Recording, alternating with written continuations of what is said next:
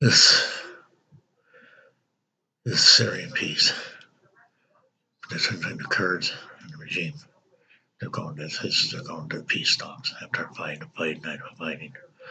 31 dead, 18 civilians, 31 militiamen, 10 soldiers, 31 soldiers, 10 militiamen, 10 Kurds, all dead.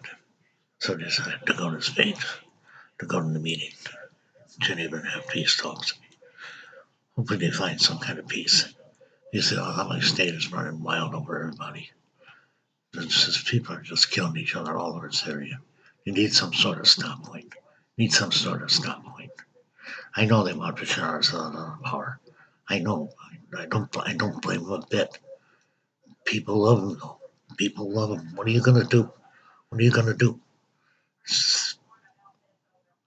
Majority rules. So there's nothing you can do. They're not going to take him out of power. They're not going to remove Bashar al-Assad out of power. I agree. He did some dirty, nasty things.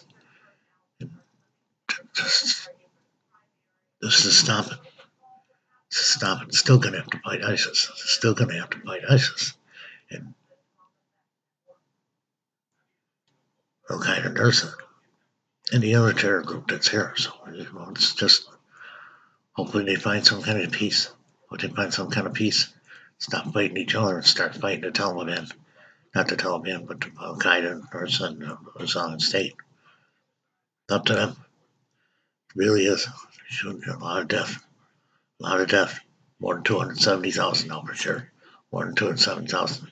Might be pushing 300,000 for all I know. This is something we start to lose. Thank you for watching.